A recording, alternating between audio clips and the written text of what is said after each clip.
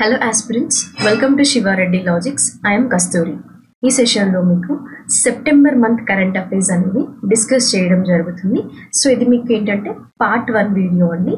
And even September month related current affairs అనేవి నేను next పార్ట్లో కూడా కంటిన్యూ చేస్తాను. So few of the topics అనేవి మనకి మ్యాక్సిమం వీలైనంత వరకు ఈ పార్ట్లో కవర్ చేద్దాము పార్ట్ 1 వీడియోలో. ఓకే, సో నెక్స్ట్ క్లాస్లో మీకు నేను పార్ట్ 2లో కూడా remaining September month current affairs ఏవైతే ఉంటాయో సో వాటిని డిస్కస్ చేయడం జరుగుతుంది. సో ప్రతి ఒక్కరు కూడా శివ రెడ్డి లాజిక్స్ యూట్యూబ్ ఛానల్ని సబ్స్క్రైబ్ చేయండి. And don't forget to click the like button and also share our videos to other aspirants. ఓకేనా? సో ఇలా ఈ విధంగా మీకు డైలీ కరెంట్ అఫైర్స్తో పాటుగా మంత్లీ కరెంట్ అఫైర్స్ కానివ్వండి, ఎవ్రీ మంత్ కరెంట్ అఫైర్స్తో పాటు last 3 months, last 6 months and last 9 months and last 12 months. So ఈ విధంగా కూడా మీకు మ్యారథాన్ సెషన్స్ అనేవి అప్కమింగ్ క్లాసెస్లో will be going to announce for you. Okay, but ఇప్పటి వరకు మన దాంట్లో డైలీ కరెంట్ అఫైర్స్ ఉన్నాయి. And even now we are going to start with monthly current affairs అండి. సో ప్రతి ఒక్కరు కూడా మన క్లాసెస్ని అదర్ ఆస్పిరెంట్స్కి షేర్ చేయడానికి ట్రై చేయండి. ఓకేనా? And now let me start the session with the first question అండి. సో ఇవన్నీ కూడా మీకు MCQ బేస్డ్గా ఎక్స్ప్లెయిన్ చేయడం జరుగుతుంది. బికాస్ ఆల్రెడీ మీకు లైక్ డైలీ కరెంట్ అఫైర్ క్లాసెస్లో కాన్సెప్ట్స్ అండ్ MCQs కవర్ అవుతున్నాయి కాబట్టి సో ఇక్కడ మీకు ఒక రివిజన్ పర్పస్లో కూడా యూజ్ అయ్యే విధంగా. ఓకేనా? So September month current affairs అనేది MCQ బేస్డ్గా డిస్కస్ చేయడం జరుగుతుంది అండ్ బైలింగ్వల్లో. సో ఫస్ట్ క్వశ్చన్కి వెళ్దాము.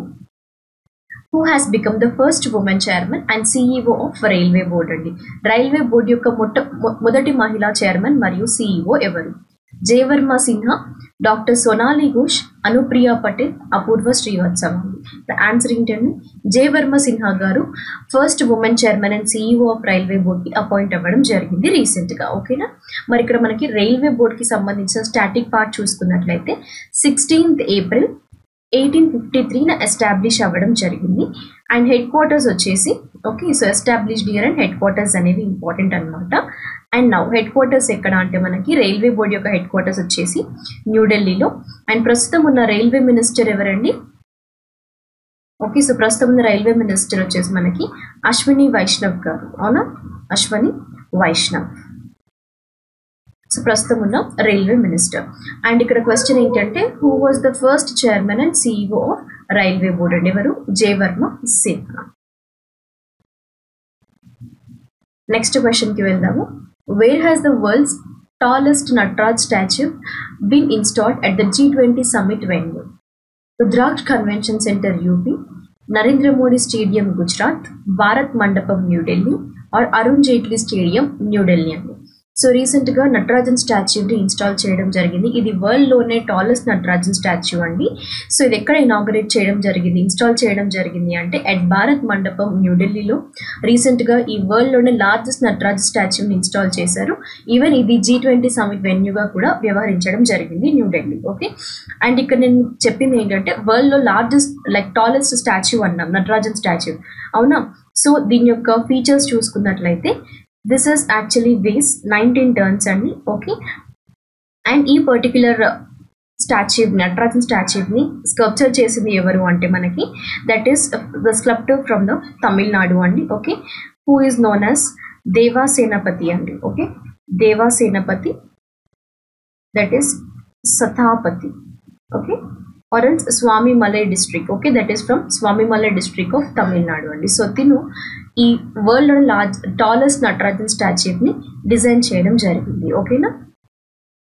Next, which city is the host of Bharat drone Shakti 2023? Bharat drone శక్తి 2023కు హోస్ట్గా ఉన్న నగరం ఏది? పూణే, గౌహటి, గజియాబాద్ ఆర్ పాట్నా? సో ఇదండి ఇది గజియాబాద్. సో రీసెంట్గా హోస్ట్ సిటీగా వ్యవహరించింది భారత్ డ్రోన్ శక్తికి గజియాబాద్ అండి. అండ్ ఇది ఈ భారత్ డ్రోన్ శక్తిని హోస్ట్ చేసినవి ఈ ఆర్గనైజేషన్స్ అంటే ఇండియన్ ఎయిర్ ఫోర్స్ అండి, IAF. Okay, Indian air force ఇంకా జాయింట్గా ఇది జాయింట్ ఇనిషియేటివ్ అనమాట భారత్ డ్రోన్ శక్తి అనేది. So and along with Indian air force drone federation of India కూడా ఈ పర్టిక్యులర్ ఇనిషియేటివ్లో ముఖ్యంగా మేజర్ రోల్ అనేది ప్లే చేయడం జరిగింది. ఓకే, సో భారత్ డ్రోన్ శక్తి ఎక్కడ కండక్ట్ చేశారు అంటే that is city is it Ghaziabad అండి. ఓకేనా? Next, which country one maximum medal at 19th Asian games? Okay, so రీసెంట్గా జరిగిన ఏషియన్ గేమ్స్ ఏవైతే ఉన్నాయి ఎక్కడండి దట్ ఈస్ ఇట్ చైనాలో హోస్ట్ ప్లేస్ అనమాట మనకి, that is in Hangzhou. Okay. So ఈ హాంగ్జోలో జరిగిన, చైనాలో జరిగిన 2023 Asian games or else like 2022 Asian games అని కూడా అంటారు వీటిని. ఓకే. సో మీకు ఇంకా ఏషియన్ గేమ్స్ గురించి క్లియర్ ఐడియా రావాలి అంటే ప్రీవియస్గా మన సెషన్లో నేను మీకు ఒక సెషన్ చేయడం జరిగిందనమాట మన వీడియోస్లో. ఆల్రెడీ మీకు అవి ప్లేలిస్ట్లో ఉన్నాయన్నమాట. సో ఒకసారి Asian games and type search చేస్తే మీకు ఆ వీడియో డిస్ప్లే అవుతుంది. దాంట్లో నేను all MCQs and like static part plus current affair రిలేటెడ్గా ఏషియన్ గేమ్స్ సంబంధించి డిస్కస్ చేయడం జరిగింది. ఓకేనా. సో క్లియర్గా ఆ వీడియోని వాచ్ చేయడం ఒక కంప్లీట్ ఐడియా అయితే వస్తుంది. సో ఇక్కడ మనకి క్వశ్చన్ ఏంటి అంటే మ్యాక్సిమం మెడల్ విన్ అయిన కంట్రీ ఏది రీసెంట్ 19th ఎడిషన్ ఏషియన్ గేమ్స్లో అంటే దట్ ఈస్ చైనా అండి. ఏంటది? China. And one more thing చూసుకోవాలి ఇక్కడ మీరు, లైక్ స్టార్టింగ్ డేట్ ఏంటి అంటే 23rd సెప్టెంబర్ నుండి 8th అక్టోబర్ వరకు ఈ ఏషియన్ గేమ్స్ అనేవి ప్లేస్ చేసుకున్నాయి చైనాలో. సో ఈసారి చైనానే టాప్ కంట్రీగా నిలిచిందనమాట మెడల్ టాలీలో కూడా. మరి ఇండియా పొజిషన్ ఎంత అంటే ఇండియా పొజిషన్ వచ్చేసి 4th పొజిషన్ అండి. ఓకేనా. So clear information Asian games like flag bearers everything. Okay. Medal list ఎన్ని మెడల్స్ రావడం జరిగింది ఇండియాకి అంటే 107 మెడల్స్ వచ్చాయి టోటల్గా. ఇందులో 28 గోల్డ్ మెడల్స్ అయితే ఇండియాకి రావడం జరిగిందండి. ఓకే. సో ఈ ఒక మెడల్ టాలీతో ఇండియా అనేది 4th పొజిషన్లో ఉంది. Okay. Next, statue of oneness has been unveiled in which state recently? Odisha, Gujarat, Uttar Pradesh are Madhya Pradesh. So statue of oneness అనేది రీసెంట్గా మధ్యప్రదేశ్లో అన్వీల్ చేయడం జరిగిందండి. అండ్ ఇది ఎవరి యొక్క స్టాచ్యూ అండ్ ఎన్ని ఫూట్స్ ఉంది అంటే which is 108 feet tall statue అనమాట ఇది. Okay. So this is a statue of ఆది శంకరాచార్య గారి దగ్గర. ఓకే. వశిష్ఠ అద్వైతం ఆది శంకరాచార్య గారి యొక్క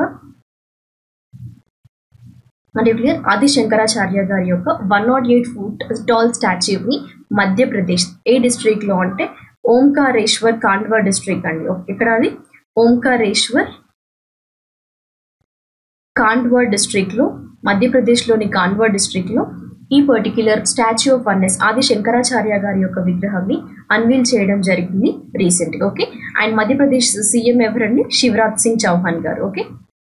శివరాజ్ సింగ్ చౌహాన్. సో రీసెంట్గా ఈ స్టాచ్యూ ఆఫ్ వన్నెస్ని అన్వీల్ చేయడం జరిగింది. అండ్ ఏకత్ మాతాకి ప్రతిమ అని కూడా అంటారు. Okay. So that is statue of oneness. Next, which has become India's 42nd UNESCO world heritage site అండి? అనంతల్ lake New Delhi, మటంచెరీ palace Kerala, Hoysala temple Karnataka, Elephanta caves Maharashtra. So రీసెంట్గా 42వ యునెస్కో వరల్డ్ హెరిటేజ్ సైట్గా ఇండియాలో ఒక ప్రాముఖ్యత చెందిన సైట్ అనేది నోట్ అవ్వడం జరిగింది.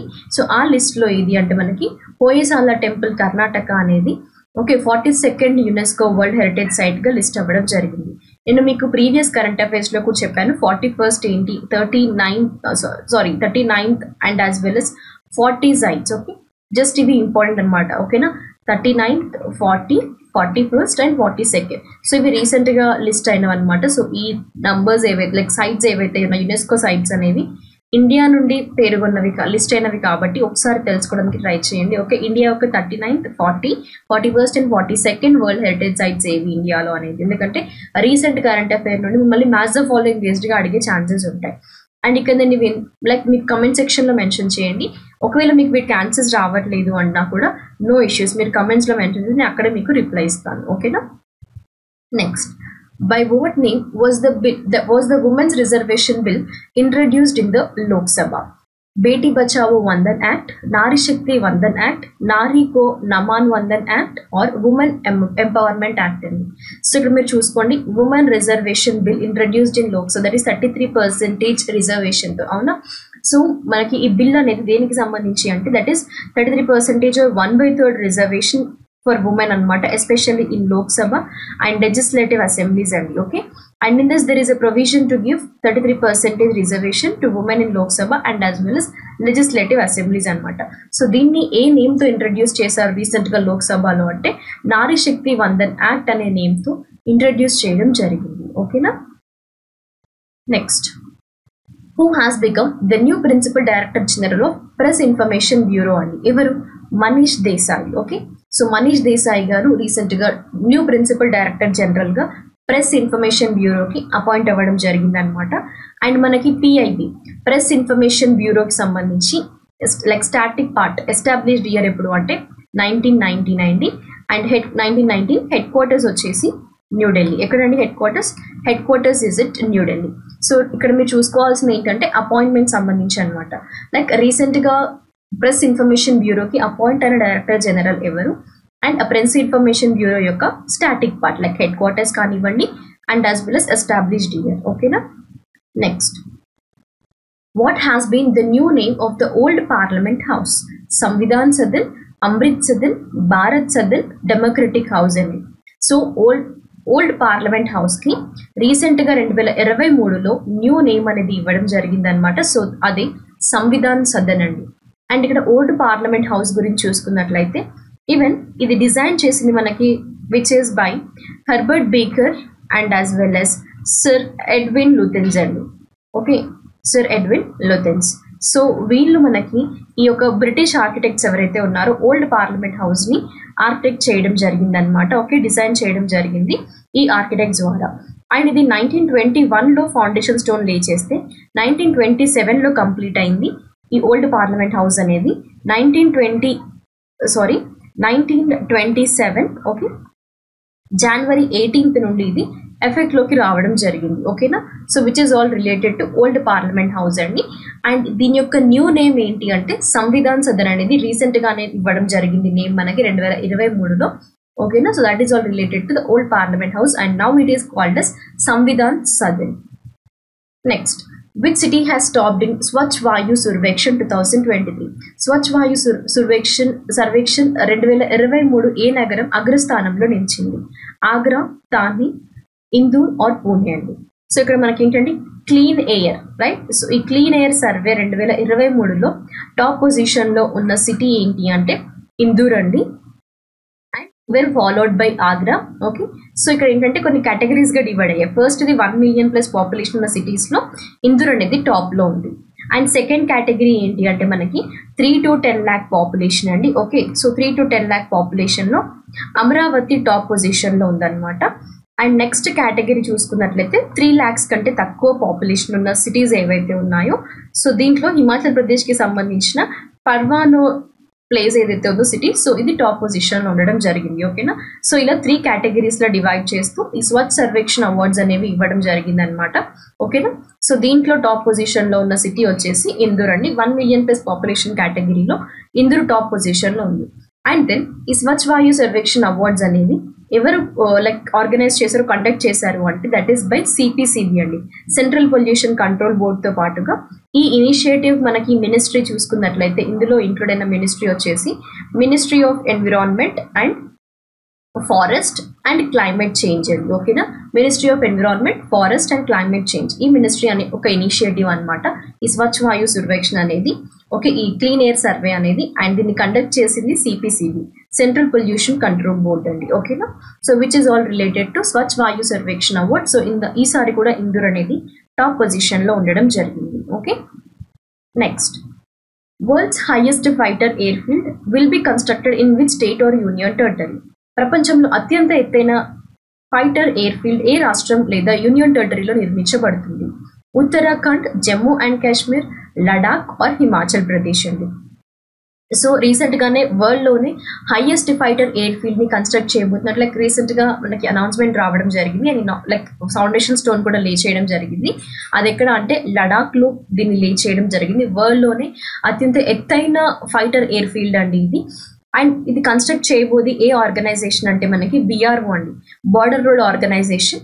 అండ్ లడాక్ లోని లొకేషన్ ఎగ్జాక్ట్ గా చూసుకుంటే న్యోమా లడాక్ లొకేషన్ లో ఈ యొక్క వరల్డ్ లోనే హైయెస్ట్ ఫైటర్ ఎయిర్ ఫీల్డ్ ని కన్స్ట్రక్ట్ చేయబోతున్నారు.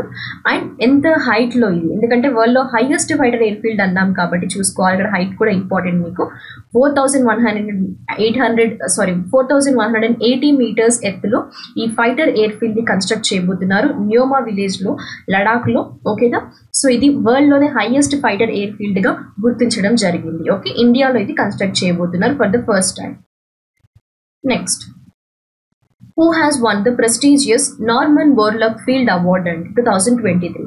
Swati Nayak, Anjali Gupta, David Singh or Akash Kumar?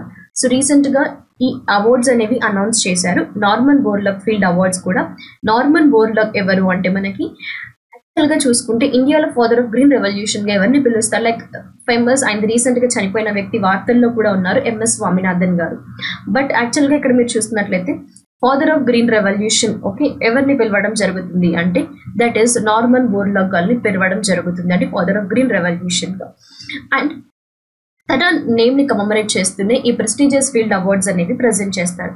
So ఈసారి ప్రెస్టీజియస్ అవార్డ్ రావడం థర్డ్ ఇండియన్ కి రావడం జరిగింది అనమాట. Okay, third Indian agriculture sector కి సంబంధించి థర్డ్ ఇండియన్ కి రావడం జరిగింది. సో తను ఎవరు అంటే స్వాతి నాయక్ గారు. తనకంటే ముందుగా ఇద్దరు పర్సన్స్ కూడా ఆల్రెడీ రిసీవ్ చేసుకోవడం జరిగింది. ఓకేనా. అండ్ దెన్ రిలేటెడ్ టు ఈ prestigious Norman Borlaug award okay తన సైంటిస్ట్ అనమాట. సో తన పేరు మీదుగా ఈ ఫీల్డ్ అవార్డ్స్ అనేవి ఇస్తుంటారు. సో ఈసారి రిసీవ్ చేసుకున్న వ్యక్తి ఎవరు అంటే స్వాతి నాయక్ గారు. తన థర్డ్ ఇండియన్ అగ్రికల్చరిస్ట్ గా నోట్ అవ్వడం జరిగింది. Next, when is world rhino day celebrated? Okay, world rhino day అనేది ఎప్పుడు జరుపుకుంటారు అంటే which is on 22nd సెప్టెంబర్న world rhino day celebrate చేస్తారండి. అండ్ ఇక్కడ మీకు 1 హార్న్ రైనోస్ ఏవైతే ఉన్నాయో మనకి ఏ పార్క్ లో అంటే that is at Kaziranga national park అండి. ఓకే, కాజీరంగా నేషనల్ పార్క్ ఎక్కడ అండి మనకి అస్సాంలో ఉంది. సో మేజర్ గా ఇక్కడ 1 హార్న్ రైనోస్ అనేవి ద మేజర్ ఇంపార్టెంట్ రోల్ అనమాట. ఓకే, సో ఇక్కడ మనకి స్పెసిఫిక్ గా కనిపించేవి దట్ ఈస్ 1 హార్న్ రైనోస్ అనేవి కాజీరంగా నేషనల్ పార్క్ అస్సాంలో ఉంది. సో అక్కడ మనకి మేజర్ గా చూసుకుంటే ఇవి కనిపిస్తాయి అనమాట. అండ్ రైనోస్ లో ఏంటంటే డిఫరెంట్ టైప్స్ ఉంటాయి, లైక్ నియర్లీ 5 స్పీసీస్ ఉంటాయండి. సో దాంట్లో ఒకటి గ్రీన్ 1 హార్న్ రైనో అనమాట, greater 1 horn rhino. And even white rhinos, black rhinos okay, and Sumatran rhinos. And next one చూసుకుంటే జవాన్ రైనోస్ అండి, ఇది ఏషియాలో స్పెసిఫిక్ గా. ఈ బ్లాక్ అండ్ వైట్ వచ్చేసి ఆఫ్రికాలో అండి. ఓకేనా. అండ్ ఈవెన్ ఈ 1 హార్న్ రైనోస్ ఇండియాలో మనకి అస్సాంలోని కాజీరంగా నేషనల్ పార్క్ లో ఫేమస్ అనమాట. సో ఇవి 5 species of different types of rhinos. ఓకేనా. సో వరల్డ్ రైనో డే అనేది like 22nd సెప్టెంబర్న every year celebrate చేస్తుంటారు. Next, which state celebrated నుకాయి festival recently? ఇటీవల నుకాయి పండుగ జరుపుకున్న రాష్ట్రం ఏది? గుజరాత్, బీహార్, ఒడిస్సా, హర్యానా. ఈ నుకాయి ఫెస్టివల్ అన్నారు కదండి, దీని యొక్క మీనింగ్ చూసుకున్నా కూడా న్యూ ఫుడ్ అండి. ఓకే, సో ఇది ఏంటంటే మనకి అగ్రికల్చర్ ఫెస్టివల్ అనమాట. నుకాయి ఫెస్టివల్ అనేది which is related to agriculture festival, new food నుకాయి. Okay, so నువా అంటే న్యూ అనమాట, కాయి అంటే ఫుడ్. ఓకేనా. సో ఈ విధంగా మనకి నుకాయి ఫెస్టివల్ ని సెలబ్రేట్ చేయడం జరుగుతుంది. ఇది అగ్రికల్చర్ ఫెస్టివల్ అనమాట. సో స్పెషల్ గా ఇది ఎక్కడ సెలబ్రేట్ చేస్తారు అంటే ఒడిశాలో, దట్ ఈస్ ఎస్పెషల్లీ వెస్టర్న్ ఒడిశాలో ఈ నుకాయి ఫెస్టివల్ అనేది సెలబ్రేట్ చేయడం జరుగుతుంది. అండ్ అదర్ ఫెస్టివల్స్ ఏంటి ఇంకా అంటే మనం చూసుకున్నట్లయితే లైక్ రథయాత్ర అనేది కూడా ఒడిశాలో చాలా ఫేమస్ అండి, కొనార్క్ ఫెస్టివల్ కూడా, అండ్ రాజపర్బ కూడా ఈ యొక్క మేజర్ ఫెస్టివల్స్ అనమాట ఒడిశాలో సెలబ్రేట్ చేసేవి నుకాయి ఫెస్టివల్ తో పాటుగా. లైక్ అదర్ ఫెస్టివల్స్ కూడా స్టేట్స్ అండ్ ఫెస్టివల్స్ మీరు చూసుకోవాల్సిన ఇంపార్టెన్స్ ఉందన్నమాట, ఎందుకంటే మీకు మాక్సిమం ఎగ్జామినేషన్స్ లో అడిగే ఛాన్సెస్ ఉంటాయండి. ఓకే, అంటే కరెంట్ అఫైర్స్ కి ఇంటర్లింక్ చేస్తూ లైక్ స్టాటిక్ పార్ట్ ని కూడా క్వశ్చన్స్ అనేవి రైజ్ అవుతుంటాయి. సో ఇక్కడ నుకాయి ఫెస్టివల్ అనేది అగ్రికల్చర్ ఫెస్టివల్ అండి, ఇది న్యూ ఫుడ్ ఫెస్టివల్ అనమాట. ఓకేనా. Next, when is world ozone day celebrate every year? ప్రతి సంవత్సరం ప్రపంచ ఓజోన్ దినోత్సవం అనేది ఎప్పుడు జరుపుకుంటారు? 15th September, 16th September, 14th September or 12th September అండి. వరల్డ్ ఓజోన్ డే అనేది 15th September every year celebrate చేయడం జరుగుతుంది. అండ్ ఇక్కడ ఒకటి మీరు గుర్తుపెట్టుకోవాలి, అదేంటంటే మాంట్రియల్ ప్రోటోకాల్ అండి. ఏంటది? Montreal protocol. ఇది ఎప్పుడు సైన్ చేయడం జరిగింది అంటే 1987లో సైన్ చేశారు. ఎందుకోసము? That is to stop the production. About what? To stop the production of ozone depleting substances కి సంబంధించిన అగ్రిమెంటే ఈ మాంట్రియల్ ప్రోటోకాల్ అనమాట. 1987లో సైన్ చేశారు. సో ఈసారి 2023లో కూడా మాంట్రియల్ ప్రోటోకాల్ ని ఇంటర్లింక్ చేస్తూనే థీమ్ అనేది కన్సిడర్ చేయడం జరిగింది. ఆ థీమ్ ఏంటంటే Montreal protocol okay fixing the ozone layer and reducing the climate change. ఏంటది? Fixing the ozone layer and reducing the climate change. Okay, so ఈసారి కన్సిడర్ చేసిన థీమ్ అనమాట. సో మనకి వరల్డ్ ఓజోన్ డే ఎప్పుడు సెలబ్రేట్ చేస్తారండి? That is 15th September celebrate చేస్తారు. And ఈ ozone layer ఏదైతే ఉందో మనకి జనరల్ గా ఎక్కడ కనిపిస్తుంది? That is at the stratosphere అండి. Okay, which is in stratosphere. And మనకి ఓజోన్ లేయర్ ఎందుకోసము దీన్ని మనం కాపాడుకోవాలి అంటే ఇది మనకి UV radiation, harmful UV radiations నుండి ప్రొటెక్ట్ చేయడం జరుగుతుంది. సో అందుకోసమే ఓజోన్ లేయర్ డిప్లీట్ అయినప్పుడు ఎక్కువగా హ్యూమన్ లైఫ్ అనేది ఎఫెక్ట్ అవ్వబోతుంది ఎర్త్ పైన. సో అందుకోసమే ఓజోన్ లేయర్ అనేది డిప్లీట్ అవ్వకుండా కాపాడడానికి ఈ మాంట్రియల్ ప్రోటోకాల్ కూడా సైన్ చేయడం జరిగింది. ఇప్పుడు 1987లో సైన్ చేశారు. సో ఈ వరల్డ్ ఓజోన్ డే ప్రొటెక్షన్ సంబంధించి కూడా అవేర్నెస్ క్రియేట్ చేసే విధంగానే 15th September every year world ozone day అనే దాన్ని సెలబ్రేట్ చేయడం జరుగుతుంది. ఓకేనా. Next, where is the 43rd Asian Summit 2023 held అండి? Okay, Jakarta Indonesia, వయనా Austria are అరుషా Tanzania Brazil. So ఇక్కడ మనకి 43rd ఏషియన్ సమ్మిట్ 2023 అనేది ఎక్కడ జరిగింది అంటే which is a Jakarta Indonesia అండి. ఓకే, సో ఎందుకంటే సమ్మిట్స్ కి సంబంధించి స్పెషల్ గా మిమ్మల్ని ఏ ఏరియాస్ లో సమ్మిట్స్ అండ్ కాన్ఫరెన్సెస్ అంటే హోస్ట్ ప్లేసెస్ నుండి సమ్మిట్స్ అండ్ కాన్ఫరెన్సెస్ నుండి క్వశ్చన్స్ అనేవి రైజ్ అవుతుంటాయి. ఓకేనా. నెక్స్ట్ క్వశ్చన్ కి వెళ్దాము. From which country has the Indian Air Force received the first C-295 transport aircraft అండి? America, France, Spain, Israel. So special గా చూసుకోండి, ఇండియన్ ఎయిర్ ఫోర్స్ రిసీవ్ చేసుకున్న first C-295 transport air crafts ఏవైతే ఉన్నాయో అది ఎక్కడి నుండి అంటే స్పెయిన్ నుండి అండి. యాక్చువల్గా 56 ఈ C-295 ఎయిర్ క్రాఫ్ట్స్ అనేవి ఇండియా ఇంకా స్పెయిన్ మధ్యలో అగ్రిమెంట్ అనేది ఉంది. సో ఈ 56లో ఏంటంటే లైక్ స్పెయిన్ మ్యానుఫ్యాక్చర్ చేయబోయేది 16 అండి. ఏంటండి 16 స్పెయిన్ మ్యానుఫ్యాక్చర్ చేస్తుంది అండ్ రిమైనింగ్ 40 ఎయిర్ క్రాఫ్ట్స్ ఏవైతే ఉన్నాయో సో ఇవి ఇండియాలో మ్యానుఫ్యాక్చర్ అవ్వబోతున్నాయి. ఓకేనా. సో 16 అనేవి మనకి స్పెయిన్లో మ్యానుఫ్యాక్చర్ అవుతున్నాయి. సో ఈ 16లోనే first C-295 transport air craft అనేది లైక్ రిసీవ్ చేయడం జరిగింది. ఇండియన్ ఎయిర్ ఫోర్స్ అనేది రిసీవ్ చేసుకుంది. ఏ కంట్రీ అంటే దట్ ఈస్ ఫ్రమ్ స్పెయిన్ అండి. అర్థమైందా. అండ్ ఇక్కడ మీరు చూసుకోవాల్సింది ఏంటంటే ఇది మ్యానుఫ్యాక్చర్ చేస్తుంది కూడా ఏ company that is by Airbus India అండి. ఓకేనా. Next, where has the second phase of the 21st edition of bilateral exercise Varuna between the Indian and French navies been held అండి. సో ఇక్కడ ఎక్సర్సైజ్ ఏంటంటే మనకి వరుణ ఎక్సర్సైజ్ అనమాట. So recent గా జరిగింది second phase అండి. మరి ఫస్ట్ ఫేజ్ ఎప్పుడు ప్లేస్ చేసుకుంది అంటే మనకి ఓకేనా. So first phase of Varuna exercise అనేది 16th జాన్ నుండి 20 జాన్ 2023లో జనవరి మంత్లో ఫస్ట్ ఫేజ్ కండక్ట్ చేశారు. సో రీసెంట్ గా సెకండ్ ఫేజ్ కండక్ట్ చేయడం జరిగింది. ఈసారి జరిగింది ఎన్నవ ఎడిషన్ అంటే 21వ ఎడిషన్ అండి. అండ్ ఈ వరుణ ఎక్సర్సైజ్ అనేది ఏ 2 కంట్రీస్ మధ్యలో అండి that is India and France అండి. అవునా, ఇండియా అండ్ ఫ్రెంచ్ నేవీస్ మధ్యలో జరిగిన వరుణ బైలాటరల్ ఎక్సర్సైజ్ అన్నారు.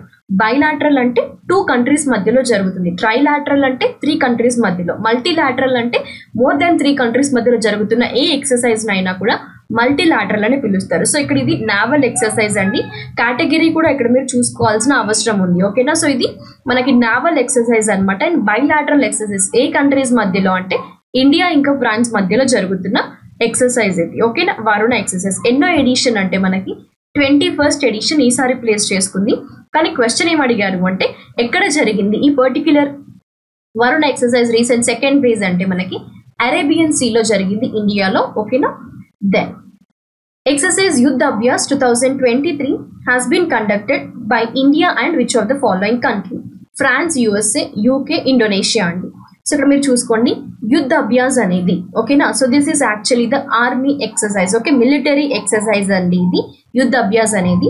అండ్ ఈసారి ఎన్నోవ ఎడిషన్ 2023లో జరిగింది అంటే 19th ఎడిషన్ అండి. ఏంటది 19th ఎడిషన్.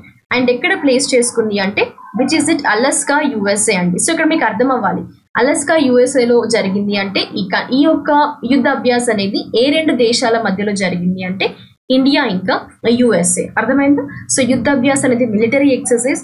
ఈసారి 2023లో జరిగినది 19వ ఎడిషన్ అనమాట. అండ్ ఇది మిలిటరీ ఎక్సర్సైజ్ ఇండియా ఇంకా యుఎస్ మధ్యలో కండక్ట్ చేస్తున్న ఎక్సర్సైజ్ అనమాట. బైలాటరల్ ఎక్సర్సైజ్ యుద్ధ అభ్యాస్ అనేది.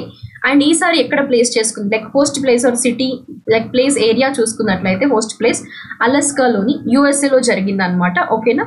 దట్ ఈస్ ఎక్సర్సైజ్ యుద్ధ Abhyas conducted between India and USA 2023లో 19th edition. ఇక్కడ నేను మీకు ఎందుకు రిపీట్ చేస్తున్నాను ఈ ఏరియాస్ అంటే ఖచ్చితంగా మీకు డెఫినెట్గా upcoming central exams, bank exams, state ఎగ్జామ్స్లో మేజర్గా ఈ స్పెసిఫిక్ ఏరియాస్ నుండి క్వశ్చన్స్ అనేవి ఐదర్ స్టేట్మెంట్ వైజ్గా వస్తాయి లేదంటే ఇలా సింపుల్గా కూడా మీకు క్వశ్చన్స్ అనేవి సింగిల్ లైన్గా కూడా రావచ్చు. ఎందుకంటే మాక్సిమం ఎక్సర్సైజెస్ నుండి హోస్ట్ ప్లేసెస్ లేదా ఏ కంట్రీస్ మధ్యలో జరిగింది అనే క్వశ్చన్స్ ప్రీవియస్గా రైజ్ అయ్యాయి లేదంటే ఎడిషన్ బేస్ చేసుకొని కూడా క్వశ్చన్స్ అనేవి వస్తుంటాయి. ఓకేనా. నెక్స్ట్ క్వశ్చన్కి వెళ్దాము. When is national engineers day celebrated every year? ప్రతి సంవత్సరము నేషనల్ ఇంజనీర్స్ డే అనేది ఎప్పుడు జరుపుకుంటారు? 15th September, 26th December, 16th September or 20 October అండి. నేషనల్ ఇంజనీర్స్ డే అనేది ఎవ్రీ ఇయర్ 15th సెప్టెంబర్న సెలబ్రేట్ చేస్తారండి. ఎందుకోసము స్పెసిఫిక్గా ఏంటంటే ఇది birth anniversary of Mokshagundam Visvesvaraya గారి యొక్క బర్త్ యానివర్సరీ అంట. So as you well known that Indian civil engineer అండి మోక్షగుండం విశ్వేశ్వరయ్య గారు. సో తనని బర్త్ యానివర్సరీని కన్సిడర్ చేసుకుంటూ 15 సెప్టెంబర్న ఎవ్రీ ఇయర్ ఇండియాలో నేషనల్ ఇంజనీర్స్ డేని సెలబ్రేట్ చేస్తుంటారు, అవునా? అండ్ ఈవెన్ మోక్షగుండం విశ్వేశ్వరయ్య గారు also the recipient of Bharat రత్న అండి. ఏ సంవత్సరంలో రావడం జరిగింది అంటే 1955వ సంవత్సరంలో 1955లో మోక్షగుండం విశ్వేశ్వరయ్య గారికి భారత్ రత్న కూడా అవార్డ్ చేయడం రిసీవ్ చేసుకోవడం జరిగింది. అండ్ తన బర్త్ యానివర్సరీని కమమరేట్ చేస్తూనే నేషనల్ ఇంజనీర్స్ డే అనేది సెలబ్రేట్ చేస్తారు 15th సెప్టెంబర్న. మరి 2023లో కన్సిడర్ చేసిన థీమ్ ఏంటి అంటే that is engineers for sustainable future అనేది ఈసారి కన్సిడర్ చేసిన థీమ్ అండి. 15th సెప్టెంబర్న కన్సిడర్ చేసిన theme that is 2023లో national engineers డేకి కన్సిడర్ చేసిన థీమ్ అనమాట, ఇంజనీర్స్ ఫర్ సస్టైనబుల్ ఫ్యూచర్ అనేది. సో ఇక్కడ మీకు క్లియర్ అయింది అనుకుంటున్నాను. బికాస్ ఏంటంటే వరల్డ్ ఓజోన్ డే కానివ్వండి and also world rhino day. Okay, so ఇవి మనకి మాక్సిమం ఫస్ట్ పార్ట్ నుండి కవర్ చేసిన ఇంపార్టెంట్ డేస్ అనమాట. సో ఇక్కడ ఈ సెషన్లో మీరు ఒకసారి అబ్జర్వ్ చేసినట్లయితే ఇంపార్టెంట్ డేస్, ఓకేనా, సమిట్స్, ఎక్సర్సైజెస్, అపాయింట్మెంట్స్ అండ్ రీసెంట్గా జరిగిన కాన్ఫరెన్సెస్, రీసెంట్గా అన్వీల్ చేసిన statues like statue of oneness అనేది and even related to environment current affairs, okay, national, international and even state current affairs కూడా మనం maximum like state festivals, నుకాయి festival ఇలాంటివి state current అఫైర్లో కూడా cover చేయడం జరిగింది, అవునా? సో అండ్ ఈవెన్ అవార్డ్స్ అండి. So రీసెంట్గా రిసీవ్ చేసుకున్న అవార్డ్స్. సో ఈ విధంగా మీకు లైక్ డిఫరెంట్ ఏరియాస్ని ఫోకస్ చేస్తూ కరెంట్ అఫైర్స్ అనేవి మన క్లాసెస్లో డిస్కస్ చేయడం జరుగుతుంది. So like daily current affairs కూడా మీకు ఇదే ప్యాటర్న్ ఫాలో అవుతాము. బట్ ఏంటంటే ఇక్కడ కాన్సెప్చువల్ బేస్తో పాటు MCQs ఉంటాయి. బట్ మంత్లీ కరెంట్ అఫైర్స్లో మాక్సిమం మీకు MCQs డిస్కస్ చేయడానికి ట్రై చేస్తాను. బికాస్ ఇక్కడ మీకు ఏంటంటే ఎవ్రీ మంత్ ఇంకొక రివిజన్ లాగా యూజ్ అవుతుంది. అండ్ ఒకవేళ కవర్ చేయకపోయినా కూడా మీకు తక్కువ టైంలో ఎక్కువ కరెంట్ అఫైర్స్ కవర్ అయ్యే విధంగా ఈ క్లాసెస్ అనేవి డిజైన్ చేయడం జరిగింది, ఓకేనా? అండ్ మీ ఫీడ్బ్యాక్ని కూడా కమెంట్ సెక్షన్లో మెన్షన్ చేయండి, లైక్ మంత్లీ కరెంట్ అఫైర్స్ మనం కంటిన్యూ చేద్దామా అనేది, ఓకేనా? Or else if you need it then we will come up with all month current affairs అండి. సెప్టెంబర్ నుండి స్టార్ట్ చేశాము. అండ్ ఇది మీకు సెప్టెంబర్ కరెంట్ అఫైర్స్లో పార్ట్ 1 మాత్రమే. పార్ట్ 2 క్లాస్ కూడా ఉంటుంది మీకు అప్కమింగ్ డేస్లో. Okay, with in a week నేను పార్ట్ 2 కూడా అప్లోడ్ చేస్తాను, ఓకేనా? బట్ మీ కమెంట్ సెక్షన్లో మీరు మెజారిటీని బేస్ చేసుకున్న దాన్ని బట్టి further we will plan. Okay, monthly current affairs మీకు కావాలి అంటే మీరు కమెంట్ సెక్షన్లో మెన్షన్ చేయండి, మ్యామ్ ఇలాగే కంటిన్యూ చేయండి మంత్లీ కరెంట్ అఫైర్స్ అని, ఓకేనా? So we will plan according to that based on your majority of your comments అండి. Okay, so this is September month current affairs అండి. అండ్ ఇది పార్ట్ 1 సెషన్ మాత్రం మళ్ళీ చెప్తున్నాను, మీకు పార్ట్ 2 వీడియో కూడా ఉండబోతుంది అనమాట నెక్స్ట్, ఓకేనా, అప్కమింగ్ డేస్లో. సో మీరు కొంచెం వెయిట్ చేయండి. సో ఇవి మనకి మాక్సిమం వీలైనంత వరకు నేను ఈ సెషన్లో మీకు కవర్ చేశాను అనమాట కరెంట్ అఫైర్స్ అనేవి. రీసెంట్గా మనకి ఏవైతే current అఫైర్స్లో and also me examination point of వ్యూలో యూజ్ అయ్యే కరెంట్ అఫైర్స్ని మాత్రం మనం డిస్కస్ ఎందుకంటే అన్నెసరీ లైక్ ప్రతి కరెంట్ అఫైర్ డిస్కస్ చేస్తూ మీ వాల్యుయబుల్ టైంని వేస్ట్ చేయదలుచుకోలేదు. సో మాక్సిమం మీకు ఏవైతే ఇంపార్టెంట్ ఎగ్జామినేషన్ పాయింట్ ఆఫ్ వ్యూలో మేము వాటిని ఫిల్టర్ చేసి, ఎందుకంటే డైలీ కరెంట్ అఫైర్స్లో మీకు ఎవ్రీడే మాక్సిమం టాపిక్స్ కవర్ చేస్తున్నాం. అదేవిధంగా ఇలా మంత్లీ కరెంట్ అఫైర్స్ కూడా మీకు తీసుకొస్తే ఇంకా యూజ్ అవుతుందన్న కాన్సెప్ట్తోనే మేము ఈ క్లాసెస్తో మీ ముందుకు రావడం జరిగింది. So follow us in the same way and support is in the same way. And also don't forget to click the like button. And ప్రతి ఒక్కరు శివారెడ్డి లాజిక్స్ యూట్యూబ్ ఛానల్ని సబ్స్క్రైబ్ చేసుకోండి. అండ్ ఈ వీడియోస్ని అదర్ ఆస్పిరెంట్స్కి కూడా షేర్ చేయడానికి ట్రై చేయండి, ఓకేనా? Thank you guys and all the best for your upcoming preparation, okay? And also all the best for your upcoming examinations too, okay?